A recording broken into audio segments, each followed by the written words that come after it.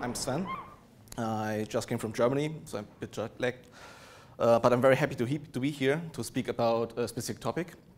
I'm a member of the DSX dev team, where I work as a kind of software engineer, backend engineer, and a data scientist, so I can do both, which is quite fun.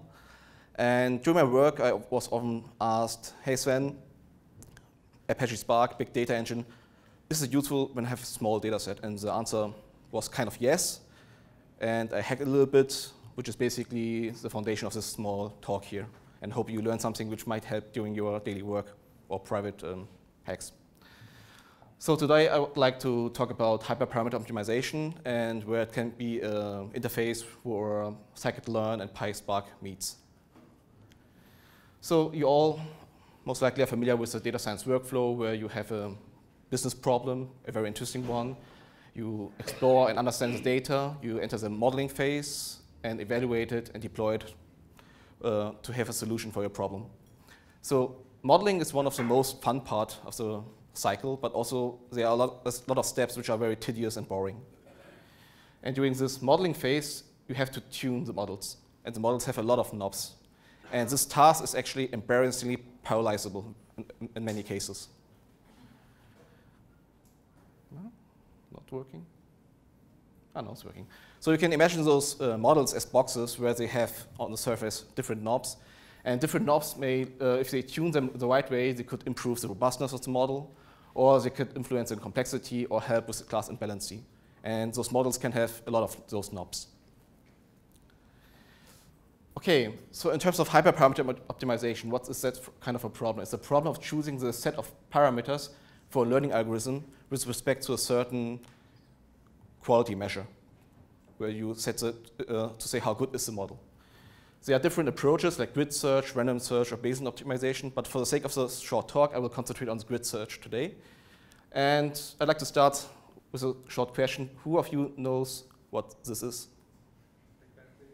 Yeah, but this in specific.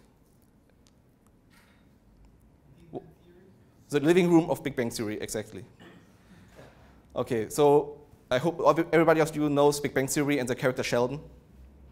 Okay, perfect. So who of you knows what is Sheldon? Well, he's very picky, right? And he has in this room a specific spot where he likes to sit. So since hyperparameter optimization is very abstract and some people think it's boring, I would like to give you a vivid analogy so you can think about this throughout the talk, okay? So in terms of machine learning and hyperparameter optimization, imagine that this living room is the box where Sheldon is a learner, and there are two parameters for the x and y coordinates of the room. And the goal of the learner, Sheldon, is to find the optimal spot for his living room. And we all know Sheldon is very picky. Okay, and you can imagine it that way. And the days throughout the year are the training instances or the test data and the training data for the learner, which is Sheldon. So imagine that. And for that, one way, which is embarrassing parallelizable, is a grid search. So Sheldon just goes through all the spots of this living room, and the two parameters of this Sheldon learner is x and y in this box. And when he spends the days within a year, he learns about the optimality of his spot. And he has several features like weather conditions, lighting conditions, where's the television, wind, temperature, and so on, because he's very picky, right? So you could say, okay, there are different techniques to do hyperparameter optimization. For example, like a random search, where Sheldon would just spawn randomly a few times, and with the probability, after a few iterations, he could reach around 90% of the optimal spot. But Sheldon is perfectionistic, so that will not work. There's another approach called Bayesian optimization, but Sheldon in this box would know the underlying distribution of his optimality and the feature set, and that he can omit certain spaces. But since Sheldon is paranoid, that will also not work. Okay, so it leaves us for Sheldon is a grid search, and for us as well. And the goal is that Sheldon finds the final spot where they say, okay, here I sit, here's my optimal space, here I will be. And the same is for the machine learning algorithm in terms of hyperparameter optimization. So But after we know what is now hyperparameter optimization, we have to answer the question, what is cross-validation, because it comes hand in hand. Just a short intro. So assuming Shell would just learn 1 year, and you take those blue lines as training data and the green line as a validation set, you could get a score for your optimality, for example, accuracy. The thing is, if you split it a certain way, it's not stable. So Shell would learn, for example, during the winter months and predict for the summer months, and then, oh, no, the spot is not perfect in the summer, only in the winter.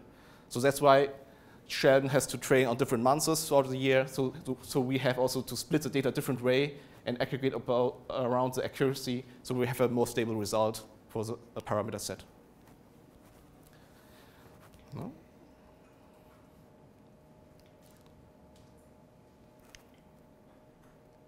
Not working.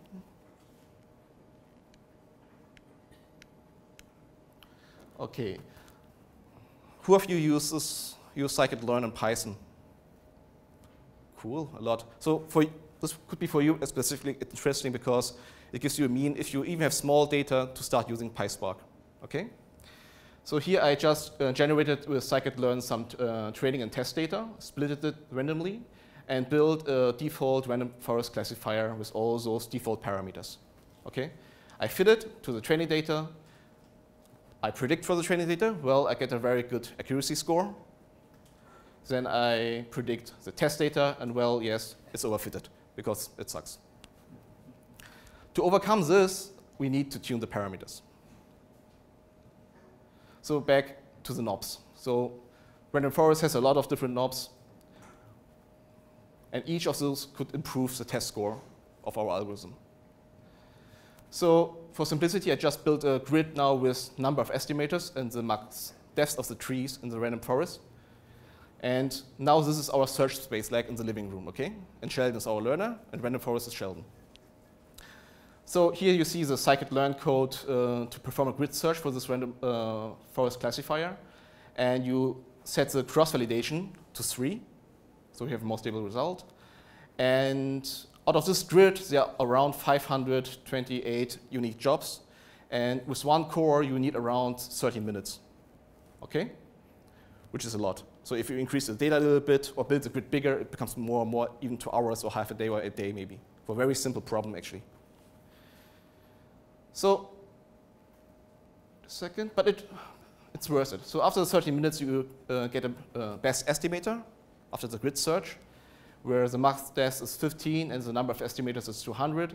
And if you now perform the test prediction, you get accuracy of 0.67 around, so a big improvement. So it definitely pays off to do the parameter optimization. So now assume you would have, during this tedious step, a Spark cluster available. In this part of this notebook, I have a Spark context available. You see it in the first line. And then you can import a package called Spark scikit-learn. And basically, the code does not change as much, except that you pass for the first argument the Spark context, which is the entry to your cluster. And then you say still cross-validation is 3. You want to tune the parameters, which is the grid we defined beforehand. And it still will be 500 jobs around. The only difference is, for my experiment, I took an enterprise cluster on DSX, and yeah, it took only 28 seconds. And depending on how much money we are willing to spend and how big your cluster is, you make actually a very tedious task for which you have to wait, a very interactive one, where you just have to wait a few minutes instead of a few hours, and you can just proceed, because this is a no-brainer. You don't have to spend a lot of time on it. So the goal is actually to save time, because this time you save waiting, you can invest in actually solving the business problem, or do more fun part, which is feature engineering, or try other models, right? So the ultimate goal is to have faster cycles, and especially if you're working in a Jupyter notebook, you don't want to wait for your parameters like 8 hours. Maybe 30 minutes is acceptable, but otherwise you have to go to sleep, and the next morning you check your parameters. And assuming you don't have one single classifier, but maybe 10 in your ensemble, then you have a lot of grids you have to train. And with a few bugs and a cluster, you could do it very fast. So you also see on Kaggle that those parameters you find are also of high value. So there are like endless discussion boards about when or if to share parameters for models, because it takes a lot of time to train them. For example, one guy here took the whole weekend to tune his parameters so he comes up to the top scorers in the leaderboard. And others say, okay, you should not share those parameters like 3 weeks before, because it takes weeks to tune them. So a lot of people have the same approach. They're very similar. And if you know the parameters, you can just take the approach, ensemble with your own one, and you are better off than alone. So those parameters are of value. So there's a package with Spark scikit-learn, as I mentioned. You can install it via pip, then it's working. I used DSX as my platform for experiments, where I generated arbitrary data sets using scikit-learn for regression and classification problems. Actually, it's working quite well. And you just have to pip install it. On DSX, we have a Spark context available. Then you can just do your own experiments. It's quite fun. So I hope you will like it. And yeah, that's it.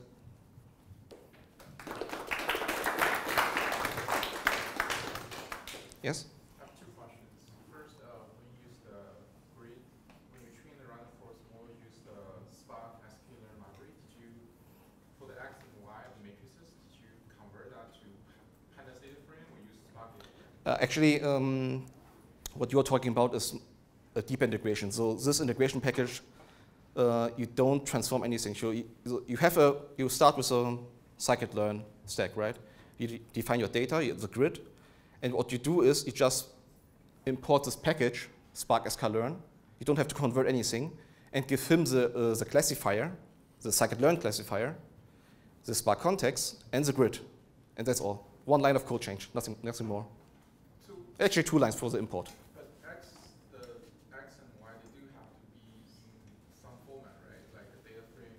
No, the grid is just a dictionary, like key to value. Key is a parameter type, or the string of the parameter, and the value is the list of the values you want to test. You don't have to transform anything. I think he's talking about the train and test data. I think he's talking about the data you actually use to make each model. Ah, okay, wait a second.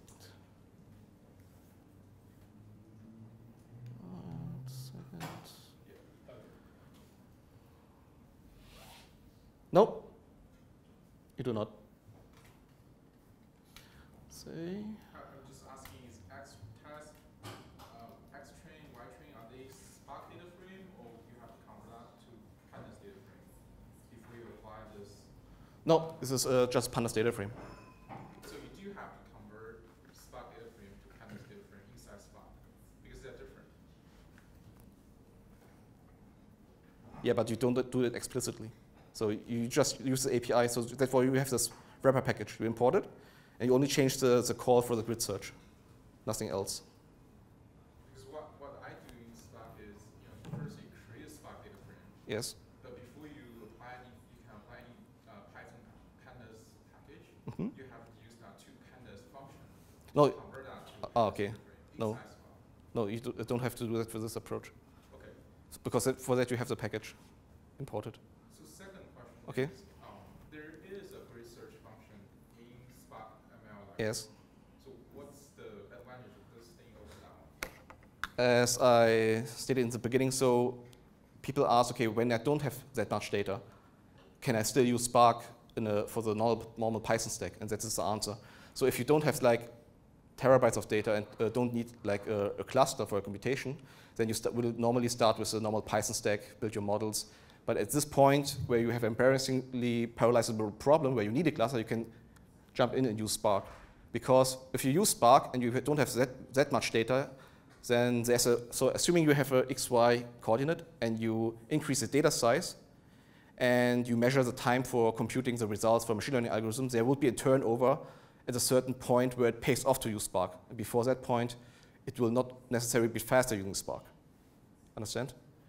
So depending on your size of your data, if you have big data problem, you would start with PySpark right away. But there are a lot of people out there who start with a small sample or a small data set and will reach this step of the parameter optimization where they have to wait.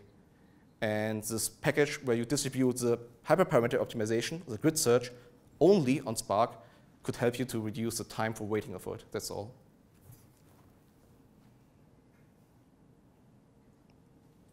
Any other questions? Yes? In your opinion, what would be like a good choice of the algorithms to put together on a big data set and try to learn something? You mean a choice of algorithms? Yeah, like standard choice, in your opinion, in your experience. That's a very tough question. There's no standard choice, as there's no best algorithm. So, I mean, first of all, if you get a data set from your customer, no, there's no 3 best algorithms. I will not tell you that, but I will tell you an approach to determine those best 3 algorithms. So, for example, when a customer gives me a data set, normally it comes with a business question, which is, I want to make more money or I want to reduce the cost, right? So simple as that. So you want to maximize maximize the revenue and minimize the cost, normally.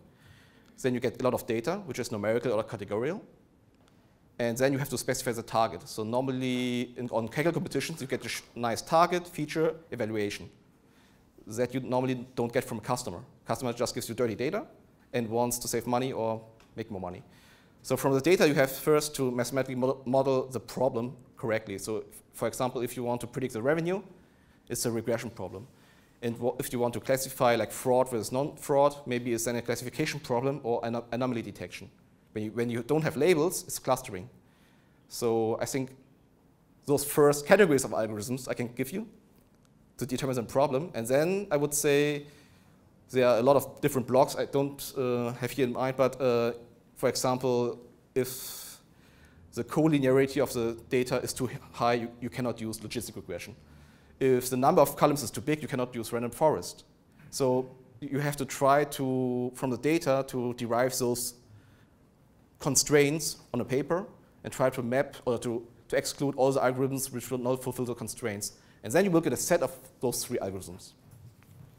Does this help for you?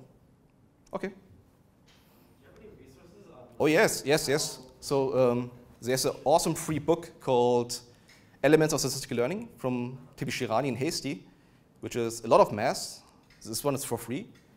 And then there's a less math version called Introduction to Statistical Learning with R code, which is also for free. So take those 2 books, read them, do the code samples, and then you get the intuition which algorithm to take, how the data must be, how you have to set up your cross-validation pipeline, evaluation.